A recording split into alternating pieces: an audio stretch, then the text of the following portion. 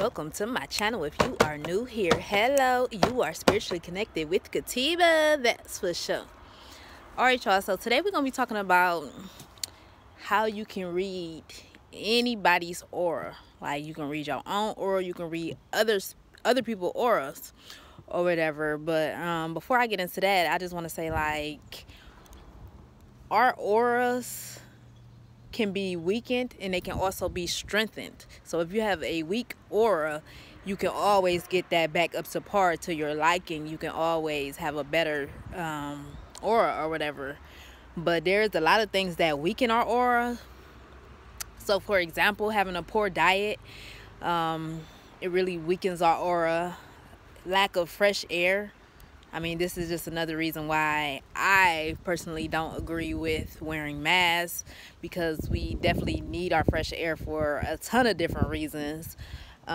Fear can weaken your aura. Trauma can weaken your aura. That's why we have to do our healing and our letting go from our trauma that we've been through. Too much TV, too much alcohol, too much drugs. Lack of rest. If you're not getting enough sleep, like I know some people might get like 2-3 hours of good quality sleep. All of that stuff can weaken your aura. It can, and really, like, when you're weakening your aura, you're also weakening your immune system. I mean, your aura is just really like, you know, everything that your spirit is going through or whatever. So everything on the inside. So if your aura is weakened, a good thing, like I said, you can always strengthen your aura. So ways that you can strengthen your aura is eating healthy, as healthy as you can, and drinking water, of course, meditation, and like high vibrational music, like sound healing as well. Like get you a sound bowl. Those are very healing. Or listen to some high frequency, high vibrational music on YouTube. 432 hertz, 539. I mean, the list goes on.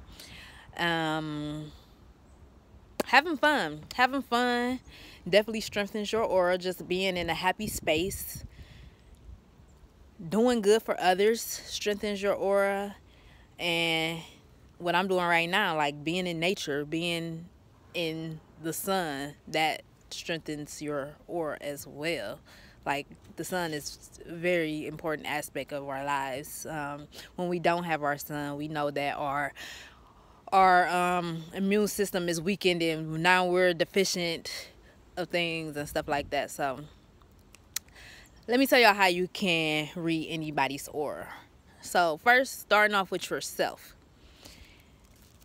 The best way to see your aura, and when you see your aura, is colors that you see. You see colors, and then you'll be able to read the colors. You'll be able to read the colors. So you start off by it's best to see it behind a white wall. So I'm outside. I don't really have a white wall, but I guess I can go on my house, which look like it's need a little wash down, but I'll show you guys anyways. So you just take your hand on the white wall and you just put it there. You put it in front of a white wall and you just stare at it. You stare at your hand until you see your aura. Now, when you're staring at your hand, you're staring at the outlining of your hand.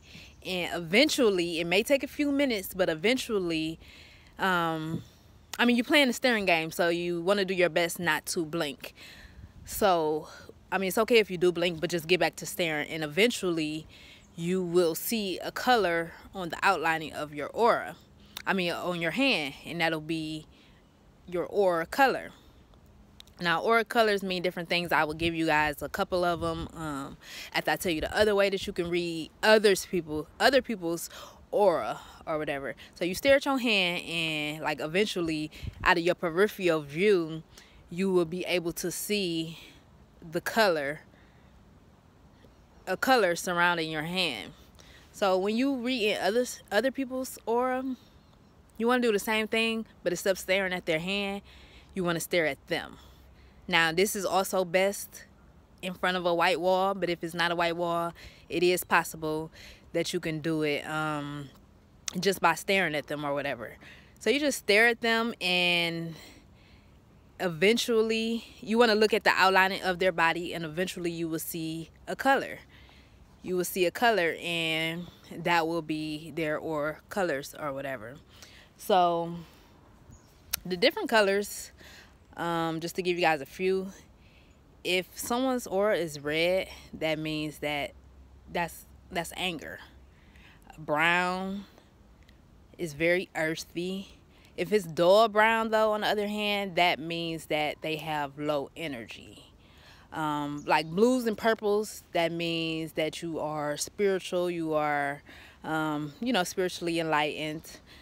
White is a very rare one, but it's just a high level of being spiritual.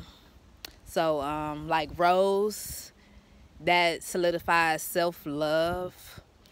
And there's some more, but I don't know them right off of the back. So yeah, try it out. Like, try it out on yourself. I've done it. I've put my hand in front of the wall. I've seen what color my aura was or whatever, and it just lets you know like what type of mood you in. I mean, it's kind of like a mood ring. So when you put on that mood ring, there's different colors, and it kind of tells you like what type of mood you're in. That's kind of like when you're reading your aura. It reminds me of a mood ring. So it just tells you like if you're good, if you're not feeling so good. It could tell you like what type of work you need done. So if you seen a red, that your aura was red, there's a lot of built up anger, a lot of built up tension, and that's definitely something that you can work on. So I hope this video helps someone. Try it out. Try reading people's auras. Like, just stare at them. And the funny thing is, like, you don't want to just be staring at people. That's quite rude. So I'm sure that you can stare at them from the side or from the back, and just zero in. I think the quicker that you zero in, that you just like really focus, I think that's a really good superpower of ours, the ability to focus. Like, if you just focus in, you will be able to read your aura and other people's aura quicker. So that's all I have for this video, y'all. Stay spiritually you, stay spiritually in tuned, and I will see you guys next time.